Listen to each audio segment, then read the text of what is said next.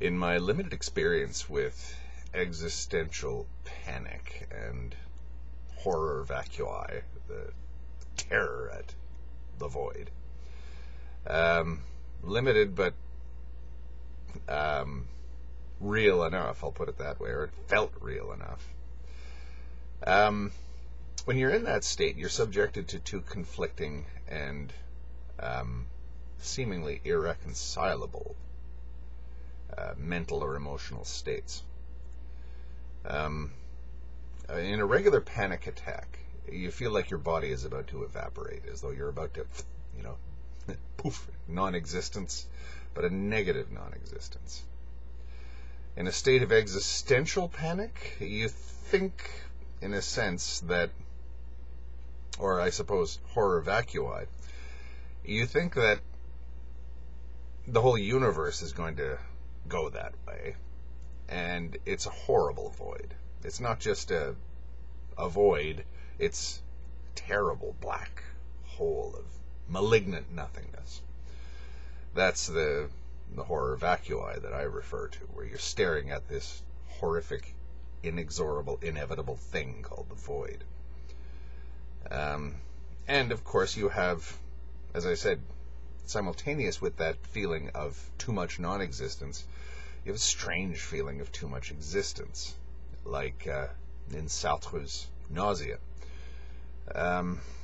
If horror vacui is a fear of non-existence, then I guess existential panic is a fear of too much existence. As I said in that novella that I read by Stephen King called Sometimes They Come Back, he refers to an expression on someone's face, a puppet that has just come to life, only to realize with horror that it's still on strings and will always remain on strings. That's kind of the story told in Nausea.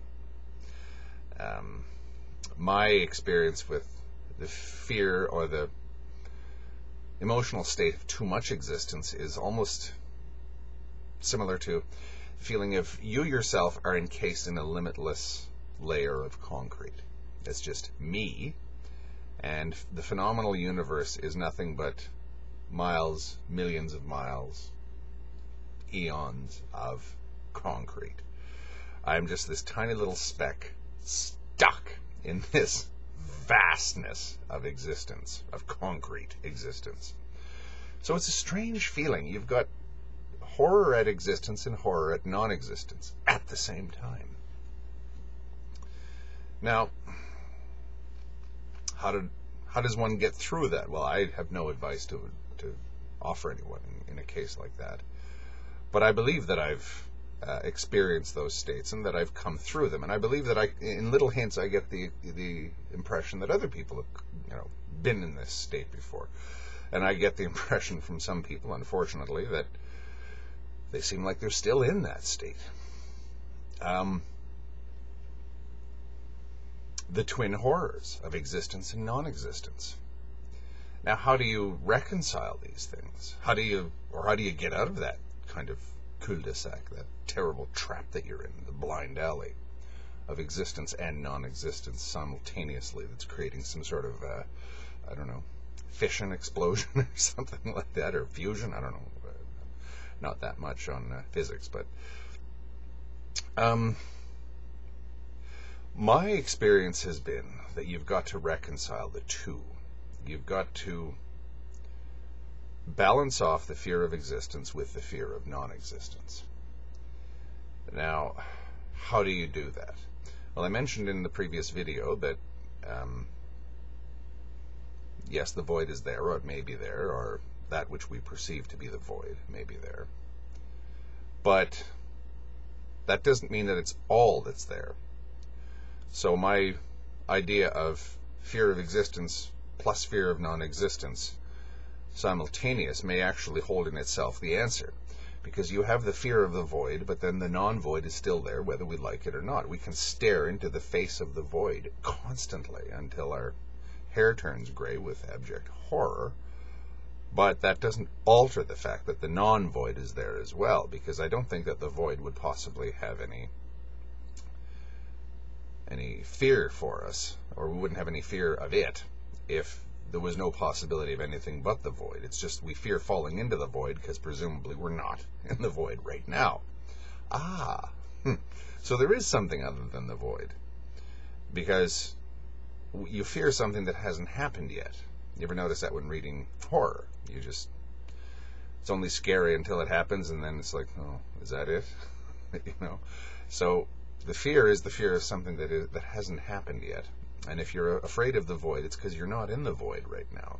You may be on the lip of the void, about to spill into it or whatever, but you're not there yet.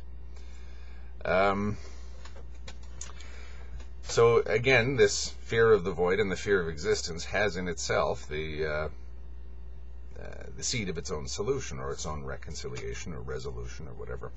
The same thing goes in reverse with the fear of existence. Well, why don't you counterbalance the fear of existence with the fear of non-existence?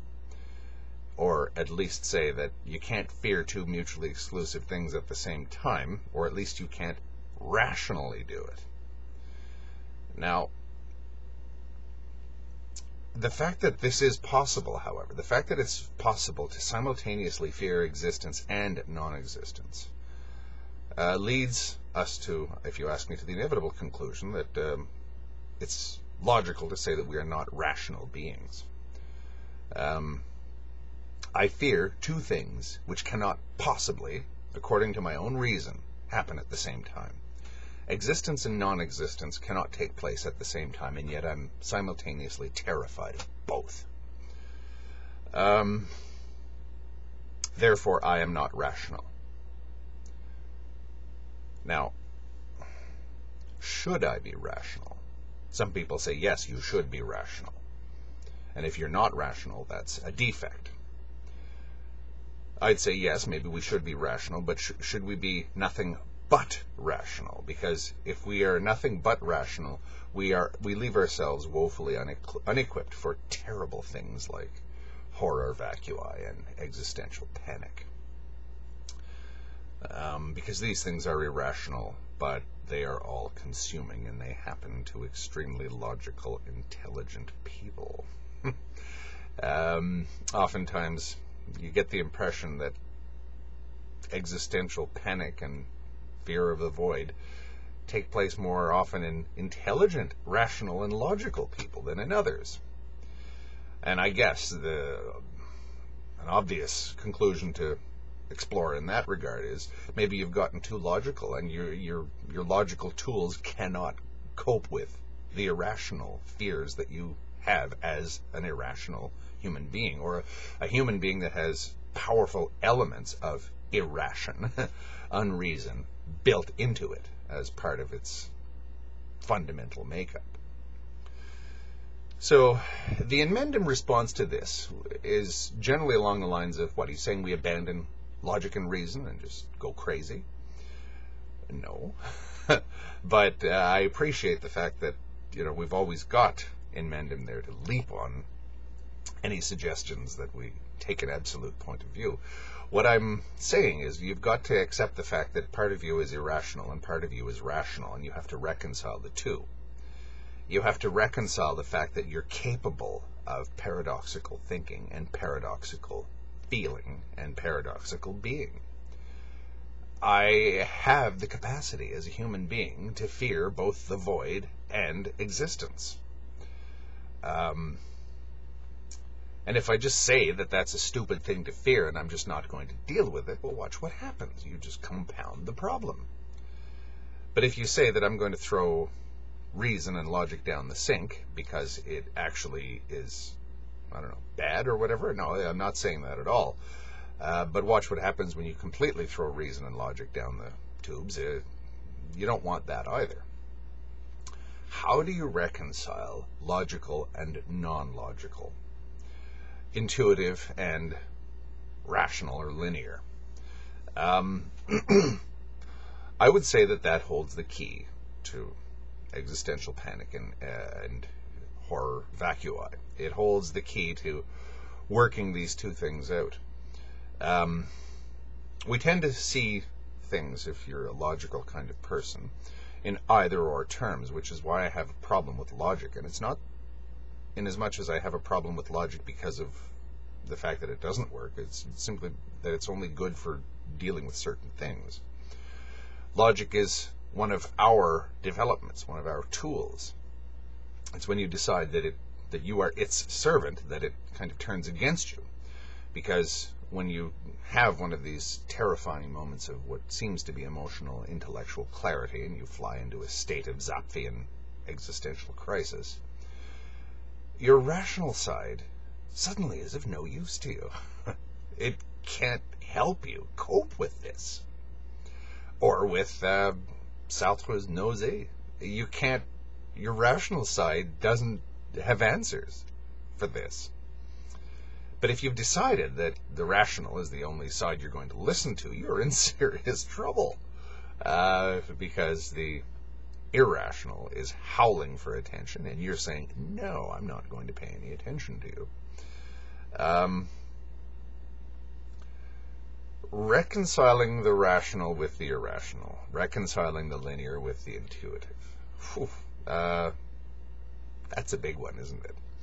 But I think that it has potential to reconcile and resolve those issues. The void, the horror of existence, the horror of non-existence.